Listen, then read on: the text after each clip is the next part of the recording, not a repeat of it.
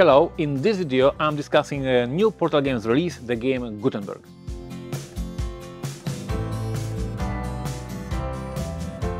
First things first, this is not a watch it play the video. I'm not going to teach you how to play the game. This is just a short video that gives you a feel of Gutenberg. The game was released initially by the company called Granna. It was released during the Essen Fair last year. It was a major hit. It was sold out very quickly during the show, and Portal Games has the honor to release the English version for America and for Europe.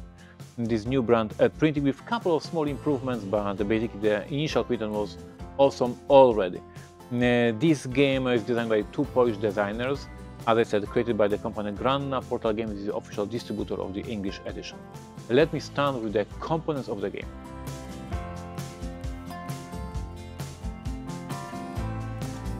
Granna, besides being a publisher, is one of the biggest manufacturers of games, and that means that they can produce the game in the highest quality possible. And this game, if we discuss a Eurogame style game, not a game without the miniatures, it looks absolutely stunning. All these special boards, all these player components. Of course, one of the most mind-blowing components that you absolutely have to have in hand and check is, of course, the fonts. It is actual wooden fonts. If you want, you can actually use them with the paint and start doing your very own book.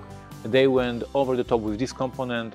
And all the pieces in the game can be sorted with these beautiful cardboard boxes, so every piece of the component when you finish the game will be kept in the cardboard boxes. We have the balls with the cogs moving, we have a beautiful layout board, and we have this amazing looking, very unique cards, the very unique dimension that look absolutely stunning on the table also. We have a player skins, we have a ton of content. As I said, in terms of the production value, kudos to Granna, one of the best Euro game ever produced in terms of the quality.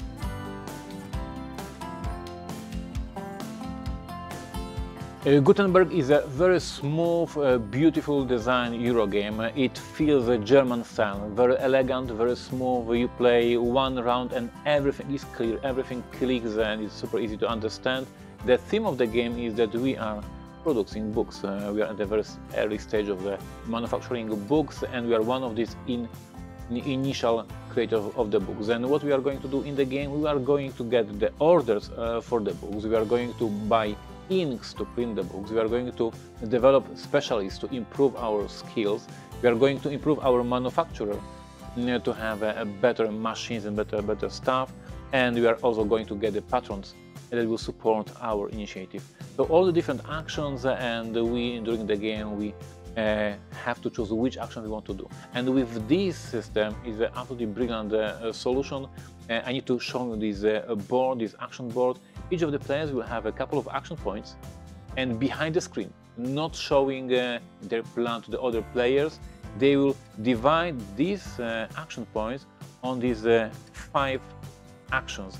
And they may say, I don't need to buy inks this round, I definitely need to get some new orders, I need to develop my team, I want my cogs, but it's not very important for me, and yet the most important for me is the order. This is maybe my decision. And each player does it behind the screen, deciding what's the most important for them.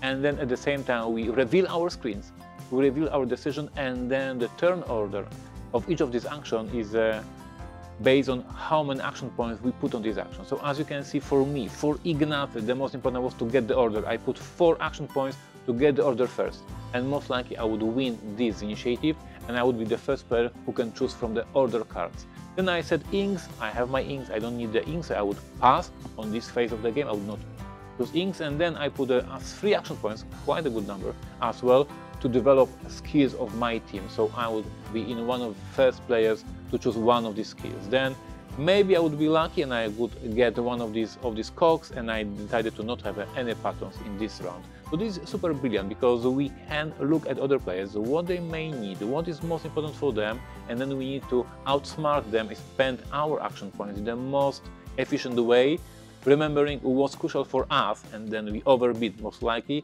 and for other things we try to use our action points in the best way possible. Besides this action board, we have also our manufacturer action board, and on this we have all the different tracks for the skills of our team, for the skills of our machines, and during the game we will get more of these cogs, and we will make our machine working better and better, and over the time it will work like this, and we will have all of these cogs, and then we will flip them and use the actions and get access to different abilities. So there's things happening in terms of the building our engine, building our machine working better and better and better. What's also very interesting in this game, I found it fascinating when I was playing this game with my friends, is that each order for the book is collected from two different cards. This is the basic order, and this is what fonts we have, what letters are important for us, and then this is how we can make this book more pretty. And depending if we just finish the order with the basic things, or if we go all in with that, we get basic number of victory points or more victory points. And this, of course, leaves you with all the different strategies if you want to rush and do very quick, short orders, just fonts, and new order, or you want to have this beautiful book that takes a lot of time, a lot of effort to create, and get more victory points. Of course, the balance, as in many Euro games, is your king. So you want to have a couple of short orders and a couple of these amazing, beautiful books produced as well to get these meaty big victory points. The game is pretty complex, but as I said, it works super smooth after reading once the rulebook. I played it with my friends and we had a great time. It scales beautifully because the different cards are on the game if there's more players. And basically now, because I'm the publisher, but let me show you what reviewers say. So a few minutes for the reviewers.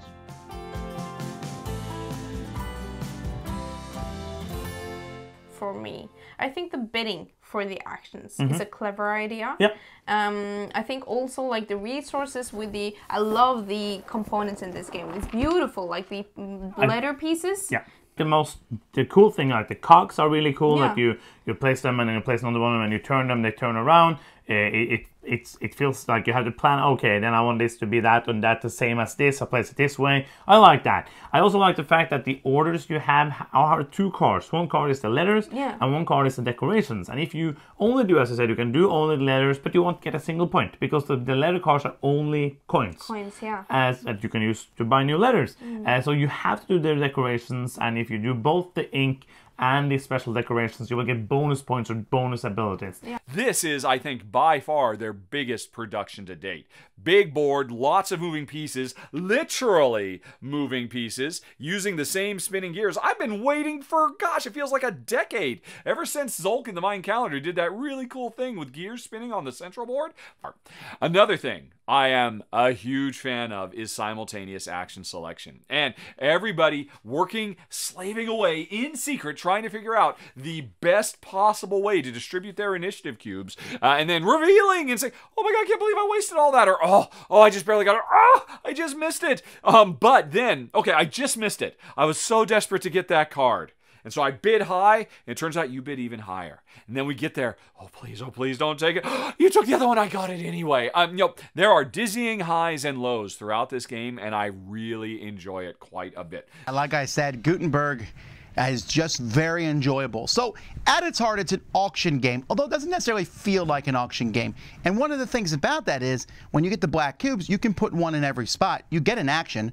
The other people can't take everything. There's fewer things based on the number of players. I showed you a 4-player setup, but there would be fewer for 3 or 2. But you might get the better thing, but at least I'll get something. And I like that part of the game. But that system works so well. Whoever's first has 6 cubes and 7, 8, 9. I got 9 cubes. I got 3 more than you, but you win ties. And every time I play it, I find that, again, it's an easy game to teach. It's fun. Everyone's involved the entire game. There's very little downtime. Check it out, Gutenberg. I'm Tom Vassell. You've been watching the Dice Tower. Dice Tower Judgment, excellent!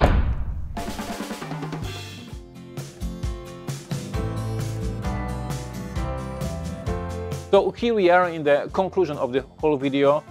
If you like pretty games, this one is pretty. The components, absolutely mind-blowing. It will be a gem in your collection. If you like German games, if you like these elegant, beautifully designed games, this, even though this is a Polish game, it feels like a design by one of these famous Rainer Knizia or Michal Kisling or Wolfgang Kramer. It feels these beautiful design skills. In terms of the theme, this game screams with the theme.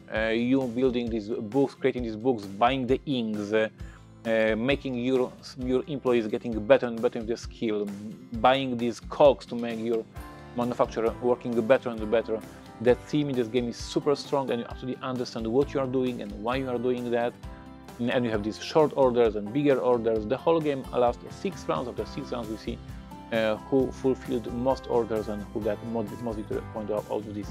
I absolutely love this game. This is why Portal Games signed the rights for the English rights for the game. I strongly recommend check it out. Check out the reviews. Check out what people on Board Game Geek say. And I cannot wait for you, Portal Games fans, to discover this beautiful Euro game from Europe. Thank you for watching. If you like this video, I appreciate the thumbs up. Subscribe to the channel if you want to see more of these videos with us presenting our new releases.